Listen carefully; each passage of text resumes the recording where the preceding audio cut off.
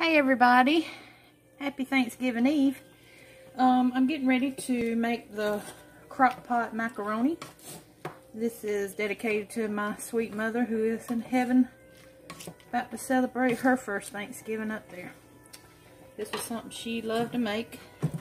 So we're going to start. This is a Crockpot liner. If you've never seen one, they're great for cleaning up. So we're going to take our cooked macaroni and add half of it. Usually people use 16 ounces. And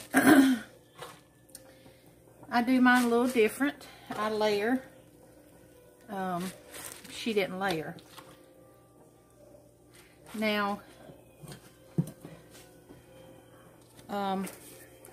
you can use any cheese you like. If you like Velveeta, if you like Monterey. I'm using Kobe, Monterey, mozzarella, and extra sharp cheddar. That's what I'm using, and I was going to put them in the food processor and shred them, but I just cut them into cubes. Okay, so I'm going to start with half the cheese. This is the Kobe Monterey.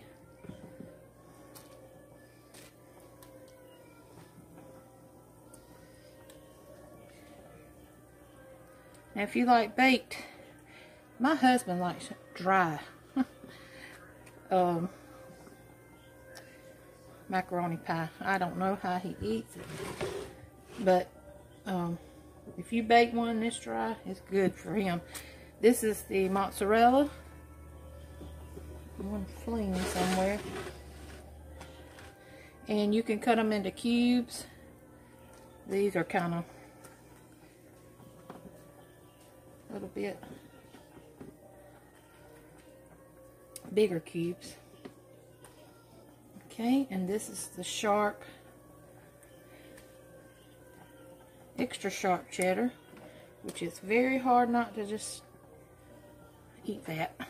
That's my favorite. And you can break them up too. Alright, and you're going to need, and oh my goodness, I'm on my last stick of butter. So I hope I do not need any more butter, because I'm having to cook 2 dinners, one for my husband for today, then for my brother's home tomorrow with my dad.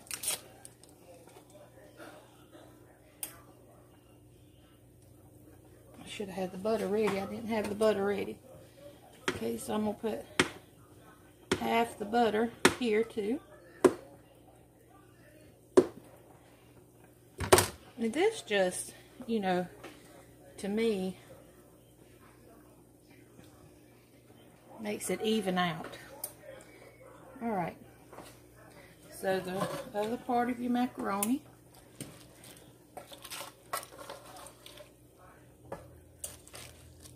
And on low for 4 hours. This is all it takes. And you can work on other dishes that you need and let this just sit.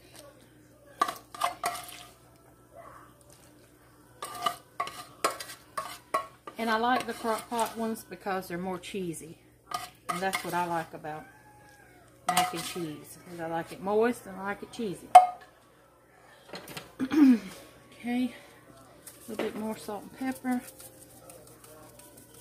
And you could do, if I was smart and thought about it, you could salt and pepper the noodles while they were in the pot before scooping them in. But when you got to cook a lot, you can't always remember it all. Okay. Okay, now we'll be topping it with the butter and the cheese. And then we'll put our milk on top. You'll need 2 cups of milk. Some people I know has used evaporated milk. I'm using whole milk. I'm just putting all this cheese. I might save this ugly one for a treat for myself. How about that? Because when you're cooking, you never have time to eat breakfast. And then I've got to go to the bank because I heard Walmart was closing for Thanksgiving. I've never heard such. but I'm happy for them. I know my grocery store just down the road, they're going to be closed, and they're usually open at least half the day.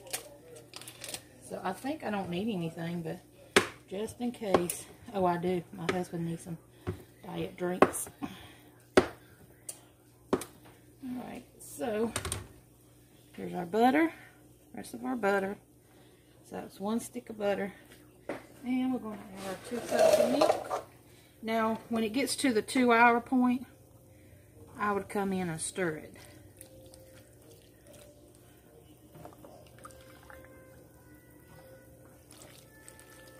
Alright, and at 2 hours I will, oh, I hope I will, show you. I don't know where I'll be. I might be at the bank. If not, you'll see the final product. And you don't have to do this. I'm just doing this for myself. Okay, it's ready to go, y'all. So 4 hours on low. I'll bring you back. Hey everybody, so this is 2 hours in. So we want to stir it.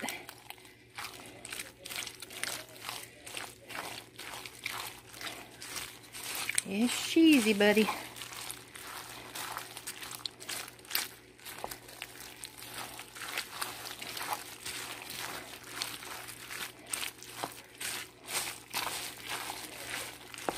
And if you're wondering, it's not sticking to the crock pot liner.